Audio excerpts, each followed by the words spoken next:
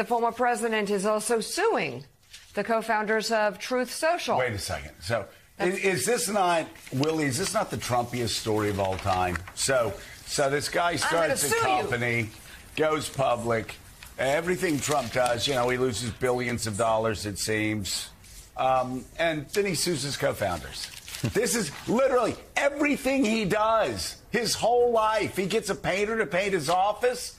They paint it, he'll sue them and say, I'll give you 50%. And like, he's no, just, he won't give him 50%. It is so sleazy, but it's how you and I and Nick and everybody else that have been around him for decades, they all say this is how he works. Everybody that goes into business with this guy regrets it because he's a terrible businessman and he sues you. It's a reflex. If you hang a chandelier in one of his terrible Atlantic City casinos, somehow you're going to be to blame, the electrician. You're going to get sued for it. And in this case, this is a tough story to follow. So the company goes public. It gets boosted by his supporters. It has a value, an obscene valuation, absurd valuation, because it doesn't really have any revenue. In fact, it's lost money. So things seem to be going well. Then it comes back down to earth. So now he's suing his co-founders of Truth Social because somehow it's their fault that it's not going well. It's a difficult soap opera to follow, and frankly, not a very compelling one either. Biden and Donald Trump neck and neck in every swing state. According to the new numbers from the Wall Street Journal, Trump leads Biden in Arizona, Georgia, Michigan, North Carolina, Nevada, and Pennsylvania by figures that are all within the poll's margin of error. In Wisconsin, the survey shows the two candidates tied at 46% each. The poll also finds negative perceptions about the economy remain a problem for Biden. 63% of swing state voters say the U.S. economy overall is not so good or poor condition, while 36% say it's in excellent or good condition. But when asked to rate the economic conditions in their own states, the majority of voters in 5 of those 7 swing states say it's in excellent or good shape. Joining us now, CEO of the Messina Group, Jim Messina. He served as White House Deputy Chief of Staff to President Obama and ran his 2012 re-election campaign. Jim, as we always say, these are snapshots. The two things that I'm looking at right now, obviously, Wisconsin, Pennsylvania, Michigan, so critical. They're all very close. I'm surprised by, again, I would never guess this 5 years ago, that Joe Biden continues to perform best in Wisconsin. That Wisconsin, of all states, seems to be a state. Older white guys actually aren't thrilled with what's happening with Donald Trump. Georgia, tighter in this poll than I've seen in other polls. So I think it shows, again, a good trend in Biden's direction, even though Trump's ahead a little bit. But this is what I want you. This is what I want. One or two people in the Biden White House may watch this show. And I want you to talk to them right now on this conundrum. You go to, and all polls have shown this. You go to individuals. How are you doing economically? I'm doing great. I'm doing really well. And then this poll goes, how's your state doing? Oh, it's doing great. It's doing really well. How's the overall economy? Oh, it sucks. I mean, there has been this discordant sort of thinking has been out there for about 6 months now, where 75% of Americans say they're doing really well economically. In this poll, they're saying their states are doing really well. But you turn it to a general, how's America's economy going? And I don't know, do they just run to the ideological corners? What's going on there? And what does Biden do to fix that over the next 6 months? Well, Joe, you're exactly right. A couple things that I think are incredibly important. In the end, voters are going to vote in their own best interest. They always do.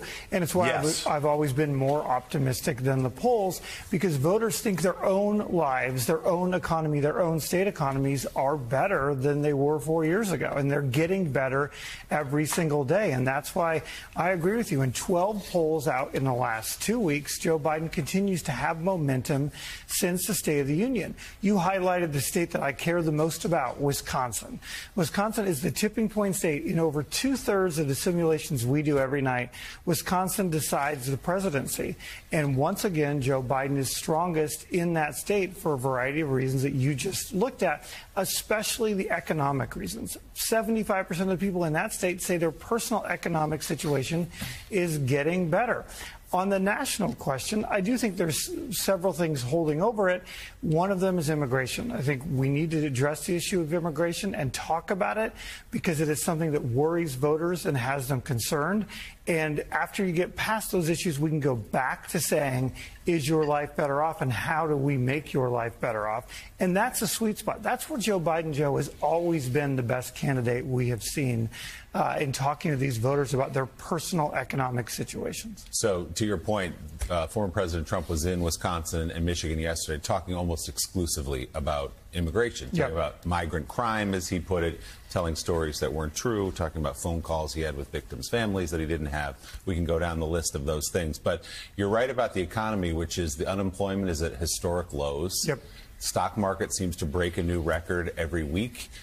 You don't have to take our word for it. Consumer spending is up. People are spending money in this economy. So is it that question that Joe was just asking you about the overall health of the economy, is that kind of a stand-in for how people are feeling about the state of the country or our politics or the ugliness of it? Like, how do you solve that riddle? Yes, and I think it's a little bit of the stand-in for voters. Like 2 weeks ago, 3 weeks ago, 71% of Americans didn't think it was going to be Trump versus Biden. And they're now starting to say, okay, it is Trump versus Biden. And that's the stand-in for that as well, because that might not be their dream scenario, their dream matchup, but it's the matchup that we're going to have. And so they're starting to grapple with this. And as time goes on, my theory of the case has always been time needs to go on. People need to continue to feel better. The economic numbers are titching up. People's personal consumer numbers are titching up. Those are important touchstones for how they're going to vote in November. So, Jim, it is never too early to talk about 270, the magic number. No. And there's some development. Let's talk about the map. Yeah, let's talk about the map for a second, because there's a buzzing about Nebraska right now. The governor there has thrown his support behind an effort that would no longer allocate the electoral votes by congressional district. Because right now, it's 5 votes there. Technically, Republicans get 4, and President Biden, Democrats get the 1 from Omaha. That's right. If that changes, and we don't know that it will, the state legislature is going to look at it. But if that changes, that takes away Biden's best path to win, because if he wins Wisconsin, Pennsylvania, Michigan, but loses the other swing states and no longer picks up the 1 in Nebraska, 269, that leads playbook this morning, the alarm among Democrats that this is possible. What do you think? I think this is what the modern Republican Party has become. They're now changing the rules in the middle, trying to benefit themselves. This is the hell that Donald Trump hath wrought.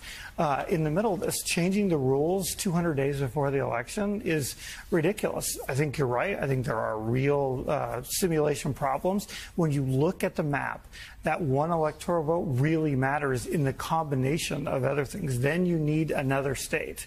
And so the easiest pathway to victory has always been the Midwestern 3 states combined with Nebraska. Something tells me they're not going to get away with it this easy, and there will be a national outcry if they're trying to change the rules here. But it looks like they're going to look at it. All right, so everyone stick around. We'll be right back. We're going to continue with Jim. Jim, can I ask Jim real quickly? Did Maine give the 1 electoral vote to Trump in 2020? Yes, sir, they did. So Trump did get that one state. All right, so if Nebraska goes all or nothing, Maine should just go all or nothing, and it balances each other out, right? Well, there you go. Look, see, Joe, you're fixing it right here on national TV. That's how a Republican. That's how a Republican thinks. Like, you're going, oh, as a Democrat, oh, you can't change rules in the middle of the day. I'm the Republican that goes, former Republican, but still campaigns like one that goes, you know what, we'll just change. You change in Nebraska, we'll change in Maine, and then let's go get a Big Mac. And So, Jim, it is never too early to talk about 270, the magic number. Oh. And there's some development. Let's talk about the map. Yeah, let's talk about the map for a second, because there's a buzzing about Nebraska right now. The governor there has thrown his support behind an effort that would no longer allocate the electoral votes by congressional district. Because right now, it's 5 votes there. Typically, Republicans get 4, and President Biden, Democrats get the 1 from Omaha. That's right. If that changes, and we don't know that it will, the state legislature is going to look at it. But if that changes, that takes away Biden's best path to win. Because if he wins Wisconsin, Pennsylvania, Michigan, but loses the other swing states and no longer picks up the 1 in Nebraska, 269, that leads playbook this morning, the alarm among Democrats that this is possible. What do you think? I think this is what the modern Republican Party has become. They're now changing the rules in the middle, trying to benefit themselves. This is the hell that Donald Trump hath wrought. In the middle of this, changing the rules 200 days before the election is ridiculous. I think you're right. I think there are real simulation problems. When you look at the map, that 1 electoral vote really matters in the combination of other things. Then you need another state. And so the easiest pathway to victory has always been the Midwestern 3 states combined with Nebraska. Something tells me they're not going to get away with it this easy, and there will be a national outcry for trying to change the rules here. But it looks like they're going to look at it. All right, so everyone stick around. We'll be right back. We're going to continue with Jim. Jim, can I ask Jim real quickly? Did Maine give the 1 electoral vote to Trump in 2020? Yes, sir, they did. So Trump did get that one say. All right, so if Nebraska goes all or nothing, Maine should just go all or nothing, and it balances each other out, right? Well, there you go. Look, see, Joe, you're fixing it right here on national TV. That's how a Republican thinks. Like, you're going, oh, as a Democrat, oh, you can't change rules in the middle of the day. I'm the Republican that goes, former Republican, but still campaigns like one that goes, you know what, we'll just change. You change in Nebraska, we'll change in Maine, and then let's go get a Big Mac. And we're going to take a break after. Thousands of protesters gathered outside of Israel's parliament in Jerusalem for a 3rd day, calling for early elections and a deal to release the hostages. Sunday will mark 6 months since the Hamas terrorist attack on Israel, and public demonstrations in the country have intensified in recent days. Israeli police say a protest last night outside of the Israeli Prime Minister Netanyahu's home turned into a riot. Hundreds tried to break through barriers near Netanyahu's home, but were blocked. Meanwhile, President Biden says he was outraged and heartbroken by an Israeli strike that killed 7 World Central Kitchen aid workers in Gaza. In a statement, Biden wrote, "This conflict has been one of the worst in recent memory in terms of how many aid workers have been killed. This is a major reason why distributing humanitarian aid in Gaza has been so difficult, because Israel has not done enough to protect aid workers trying to deliver desperately needed help to civilians." He added, "Incidents like yesterday's simply should not happen. Israel has also not done enough to protect civilians." Strong words. The strike killed 7 humanitarian workers on Monday, including a dual U.S. citizen. More than 200 aid workers have been killed in the war so far, according to the White House. Israeli Prime Minister Netanyahu posted on social media on Tuesday that Israel deeply regrets the tragic incident and that we will do everything in our power to ensure that such tragedies do not occur in the future. I got to tell you, I'm glad the president spoke out strongly, but this has got to stop. What really does, and Richard, it just continues, and there's a very powerful op-ed dropped in the New York Times last night by Chef Jose Andres, talking about how they had coordinated their movements with IDF. They had taken all precautions that needed to be taken. And let me just read you some of his words. They're very powerful, strong words. He said, Israel is better than the way this war is being waged. It is better than blocking food and medicine to civilians. It is better than killing aid workers who had coordinated their movements with the Israeli Defense Forces. The Israeli government needs to open more land routes for food and medicine today. It needs to stop killing civilians and aid workers today. It needs to start the long journey to peace today. Richard, Israel and the supporters of Israel, which I am, have been, always will be would be fooling themselves if they don't think that the overwhelming number of Americans agree with Jose Andres that this is just enough, and they need to focus on a permanent ceasefire. They need to focus on getting the hostages home.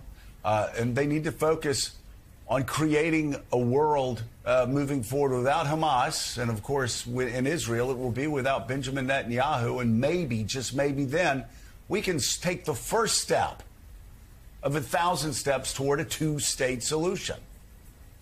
Look, Joe, exactly right. There's so many fault lines which have emerged in the last 24 hours. Let's begin with the World Central Kitchen incident. Look, this didn't come out of the blue. As you heard from the White House, you've had roughly 200 aid workers have been killed. Also 20,000 civilians in Gaza. Put aside the Hamas fighters. Let's say approximately 20,000 civilians have been killed. What this says to me is that Israel's approach to the war simply doesn't place enough emphasis on avoiding either aid workers or civilians.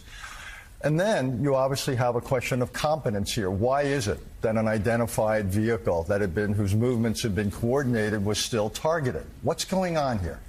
Could you have that degree of incompetence? So either it's cavalier or it's incompetent. Neither one is reassuring.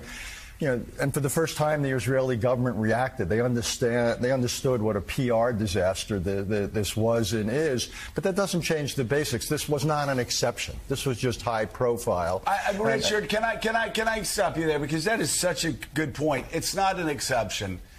It shows that there has been, as Joe Biden has been worried about and warning about, indiscriminate bombing. These are the stories we know about. We know about these 7 aid workers, but we haven't talked about, because it hasn't made the front pages, the other aid workers that have died because of this bombing, indiscriminate bombing in this very tight, condensed area. It's just like the hostages that broke free from their captors, shirtless, arms in the air, doing everything they're supposed to do, and they get shot by the IDF. How many times do you think that's happened when it's not been Israeli hostages? Sorry to speak the truth. It's just the truth. How many times? I mean, you know,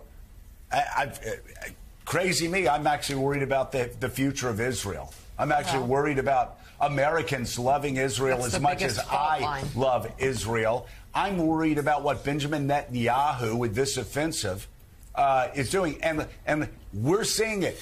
We're seeing it. The more the protests rise against Benjamin Netanyahu and the more pressure he feels, the more petrol, so to speak, he throws on the flames. It's just going to happen because he knows he can't leave power. He gets sent to jail. So he will intensify this war. He will hurt Israel's standing in the world even more. He will get us even further away from getting the hostages home, all because he's got to make himself seem like the indispensable man by creating even higher stakes in this war.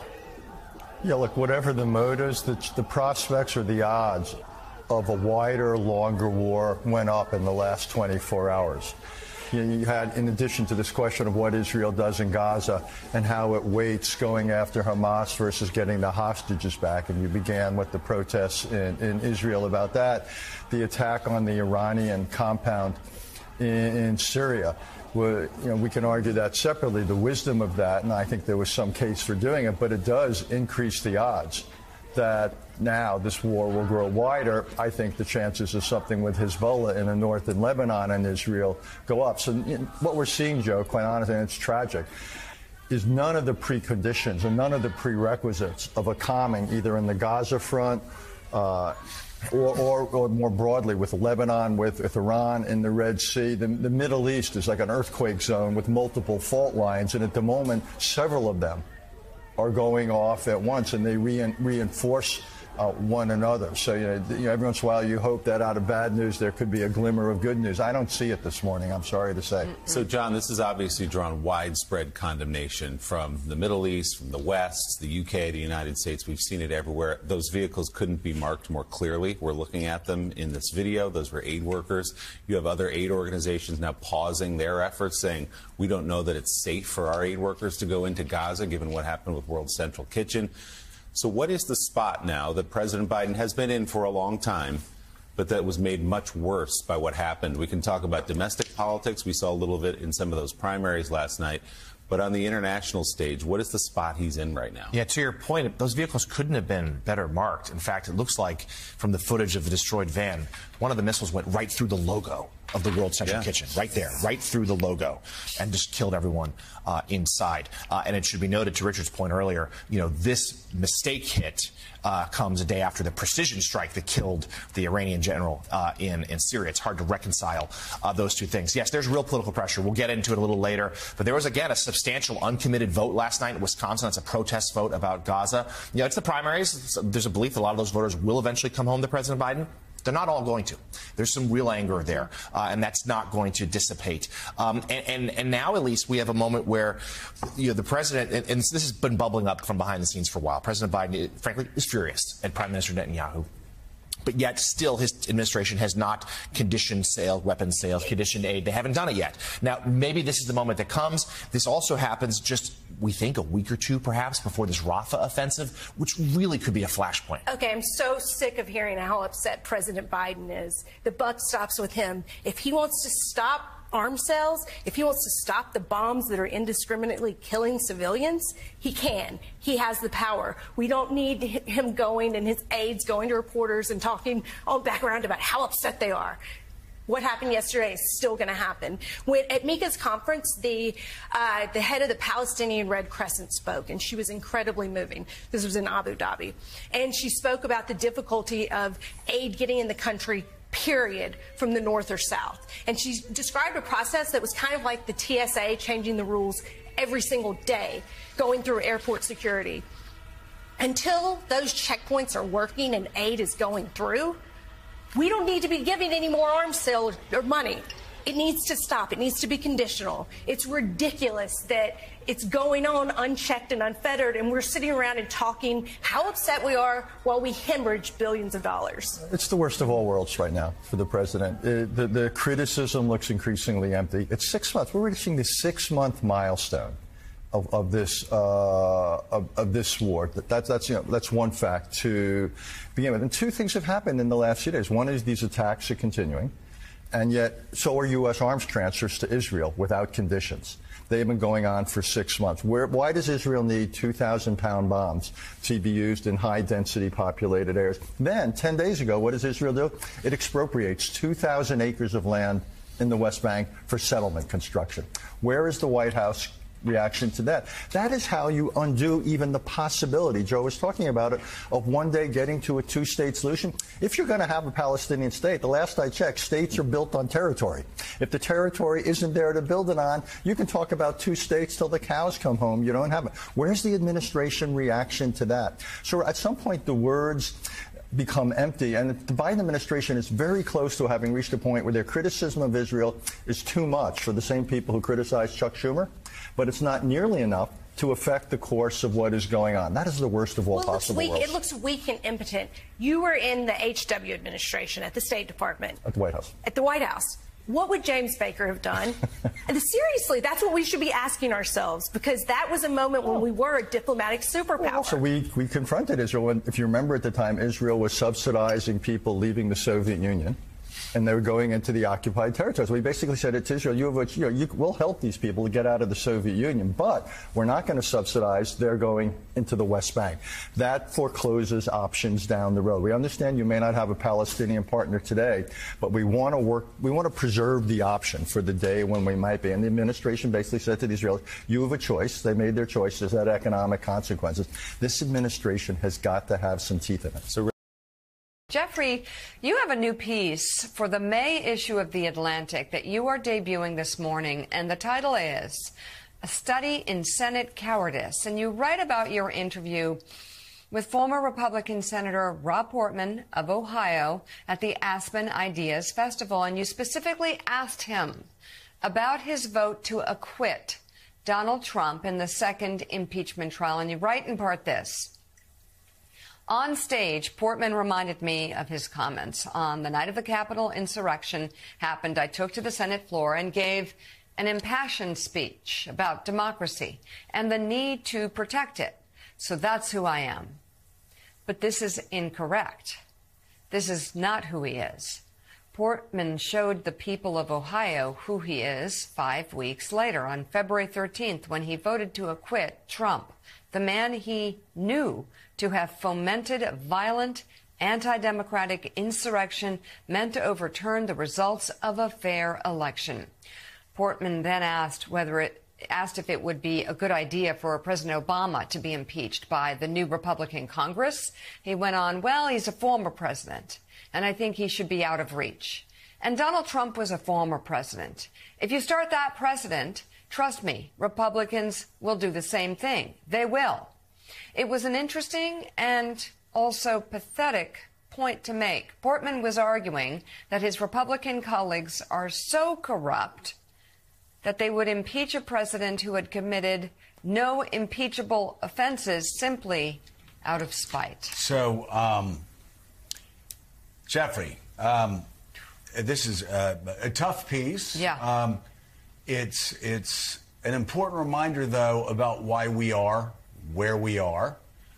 The Senate could have, should have impeached Donald Trump for doing what they knew he did. They were there. They were at the scene of the crime. They spoke out against it. They spoke out against it in the most impassioned way.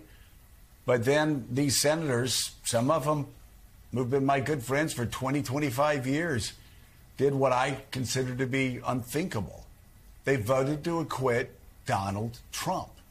And the question, Jeffrey, is why? Why would they acquit a guy that they know could have cost them their very lives and tried to foment an anti-democracy revolution? Right. I mean, the why is unknowable, except to these folks in their hearts. But we have notions of why this happened. Fear, for one thing. I mean, literal fear of the same sort of mob that attacked the Capitol, attacking them physically, right? They were worried about their families. Probably a broader explanation would simply be popularity. This is where the Republican Party was going. These are elected Republican officials. They wanted to keep their jobs. They saw what happened to people who stepped out of line. They saw, even just their own colleague Mitt Romney being scapegoated and excoriated within the Capitol simply for standing up for his principles. And so they decided that expediency, I mean, they found excuses not to vote for, we don't want to set a precedent. Well, it was Donald Trump who set a precedent by not leaving office after he lost. That was the precedent that was set in early 2021. So it's the usual assortment of kind of lame excuses that keep people in their careers. That's my best explanation for it. So Jeffrey, this seems to me a fundamental question of our time, because it's a reminder that we didn't have to be where we are right now. If enough people took principled stand doing what they knew was right, and recognizing what they knew was wrong, which is the attack on January 6th, and that Donald Trump fomented that. Yeah. Donald Trump may now just be an angry rich guy sitting on the patio at Mar-a-Lago lobbing Truth Social posts into the night, and it would have been relatively innocuous. But we talk a lot about Lindsey Graham on this show, who banged the lectern on the night of January 6th. I'm done. I'm out. Trump and I had a run, but it's over. He gets chased through the airport literally 4 days later through Reagan National Airport, being called a traitor, and flips. So that's the fear factor you're talking about. But that's Lindsey Graham. We understand who he is. But why didn't some of the others say, look, I liked some of Donald Trump's policies. He was a good president for one term, but we cannot go down this road. The interesting thing is that they did. I mean, if you look at the statements of so many of these senators, all you needed was 10 more Republicans to join the 6 Republicans and the Democrats to vote to convict, right? If you look at so many of their statements, they were appalled by what happened. They were in shock by what happened. But then, as you know, time goes on, and 3 weeks later, look, Mitch McConnell could have ended this. That's the issue. McConnell's the guy. Mitch McConnell's the guy, but you know what? People like Rob Portman, very highly respected senator, very smart guy, very accomplished guy. If he had built up Mitch McConnell's backbone, if he and a handful of these folks had done that, we wouldn't be here. But you know, Mitch McConnell is the key player. I mean, along with Kevin McCarthy and sort of going down to Mar-a-Lago. But there was this moment 1, 2, 3 weeks after January 6th where 10 or 15 Republicans of high stature could have simply gotten together and said, you know what? Thank you for your service, Mr. President. Enjoy the golf, but we're totally out. And we're doing this as a group. So, okay, we're going to get some crap. We're going to get excoriated, but we're going to spread out the risk. But they collapsed in the face of this fear. You know, Elise, they could have also, they could have talked about the riots. They could have talked about the anti-democratic intent. They also could have been very Machiavellian about this as they went to other Republican senators and said at that time, not only did Donald Trump foment this revolt, this riot, but he's the first president since Herbert Hoover in one term to lose the White House, the Senate, and the House. This guy is bad news for us Republicans. If we don't impeach him for the reason he should be impeached, he could come back and cause us to lose again in 21, which he did, 22, which he did, 23, which he did, and 24, which he will do. So, yes, they could have acted on principle. They also, if somebody had been, like, strong enough and tough enough, they could have also grabbed people and said, aren't you tired of losing? If this Lindsey Graham, if this Ted Cruz, if this whomever else, fill in the blank, isn't enough for your moral conscience to be moved, then be Machiavellian about it. Let's stop losing. This guy is a loser. He won one election, and we lost. We got wiped out in 17. I could go down all, whether you're talking about Delaware County in Pennsylvania, whether you're talking about the Virginia legislature. I mean, I could go down all of it in 17, 18, 19, 20. The guy just loses. So they could have made that argument as well if they weren't so scared of their own shadows. Joe, it just shows, though, how at that moment, 3 weeks after the insurrection, feelings were so raw, emotions were so raw, and Republicans, senators were angry that their workplace had just been the site of a huge riot and they had been in danger. And the tenor was, Trump is over, Trump is crushed, let's just move on the Republican side. And so you didn't have them stepping up, and you had an overestimation of Trump being gone, and instead, he's, like a spider that they thought they had smashed out and he was done, but he keeps growing his legs back. And so he's back stronger than ever. And it just really was a fundamental mistake to not have the 9/11 hearings immediately after, when it's fresh in the memory, because we see how the weakness of historical memory after 3 years and how the conspiracy theories set in. Claire, the off lead to Jeffrey's piece on cowardice is fear. And the fear still exists out there. And some of your colleagues, former colleagues in the Senate, still seem wrapped up in this rope of fear that binds them to Donald Trump. Why is that? Why is it so deep? Why is it so lasting? Well, I would disagree that it is as much fear for themselves and their families as it is fear of not having political power. I think this whole exercise is exhibit A of how people's desire for power overcomes their integrity, overcomes their character. You know, Mitch McConnell thinks his legacy is going to be the Supreme Court. I would tell you, I believe his legacy will be his failure to lead at the most critical juncture in American history. That is, are we going to go down the road where presidents are going to try to use violence to fight the will of the voters, or are we not? And if you look at what happened, I mean, I know all these people. I know many of them very well. And they can't stand this guy. They know how bad he is. And if you remember, Mitch McConnell likes to brag about how well he knows politics. He gave a speech on the floor, I know my politics. Well, he misjudged his politics here because what he believed is that Trump, under a Joe Biden administration, would quickly go to prison. He believed that the criminal justice system would do its job in a way that would minimize the possibility of Donald Trump coming back. Well, he misjudged that. We can talk about Merrick Garland and him dragging his feet. We can talk about all kinds of issues. But that didn't happen. And now you see this continued cowardice. And by the way, Rob Portman wasn't even running again. I mean, give me a break. I mean, when he like crumbled about free trade, I knew trouble was afoot. And I know Rob well. I worked with him on many, many things. But this is really, really, I think Jeffrey's article is so spot on about the lack of courage. You know, we have Profiles in Courage Award at the Kennedy Center every year. They should have a new award for a profile in cowardice.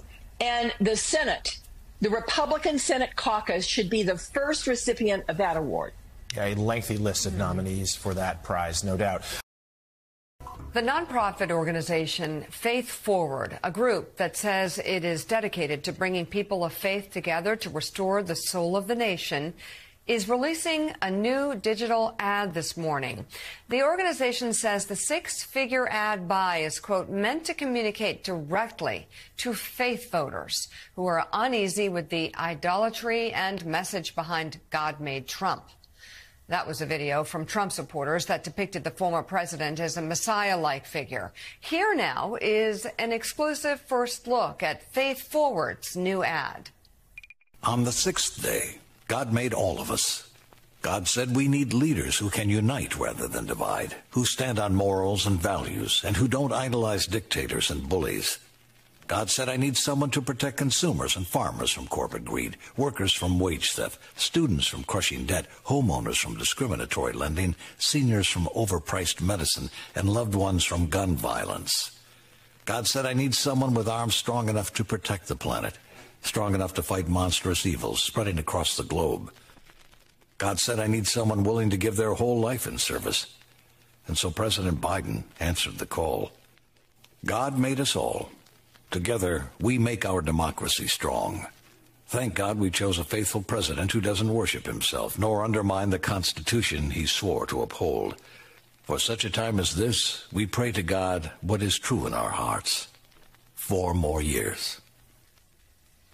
Claire McCaskill, a strong, provocative commercial, obviously playing off of the one that set up Donald Trump as an idol, straight out of Jeremiah. What's your thought on that ad? Well, first of all, I think it's powerful. Second of all, I think the Biden campaign needs to lean into every single area that Donald Trump is trying to claim, including faith. The contrast between these two men and how they live their life according to faith couldn't be more bizarre and different. Donald Trump clearly is uncomfortable with the contours of Christianity. He's never lived it. He's never looked at God's commandments or Jesus's teachings as instructive to him. He said that he didn't need to ask for forgiveness for anything. I mean, how can you claim to be a Christian and say you don't need to be forgiven for anything? It is so unbelievably bizarre. And, you know, if you listen to Reverend Warnock, Senator Warnock, about the money changers, and that's Donald Trump that were chased out. And so I really think leaning into his faith, leaning into immigration, leaning into crime, leaning into all of the things that Donald Trump is trying to claim as his campaign foundation is the best way for Biden to hold on to the Oval Office. Yep. You know, the point you make is so critically important here, Claire, because Trump followers, evangelicals, will say, well, everybody's done this, everybody's done that, everybody sins, Joe Biden sinned, everybody. And yet, again, growing up in the Baptist church, what we learned, and it's great, again, in this time after Easter, to be reminded of it, that if you're a Christian, you believe that Christ died for your sins, and you need to ask for forgiveness. And, you know, that you see the bumper sticker across the South, Christians aren't perfect, just forgiven. That is the central core belief of evangelical Christianity. I can't speak for other parts of Christianity. I think it's the same. But for evangelicals, it's always been ask for forgiveness. That's always at the call after, you know, you go through 20 verses of just as I am. Ask for forgiveness, it will be given. Right? Donald Trump undercuts that in a way that no evangelical I ever grew up with would have been okay with. But when Donald Trump says, I've never done anything wrong, no reason to be forgiven, they still fall right in line and say, oh, he's the second coming of Christ. I mean, they idolize him, and it's twisted. I still, again, growing up in the Baptist church, after all these years, I can't explain it. I can't explain it. How they would kind of like, this is a great follow-up to what Jeffrey's Atlantic article talks about. How do these people that I know, that I knew, that I grew up with, how do they embrace a guy like this who says, no, I've never asked for forgiveness because I don't need forgiveness from God?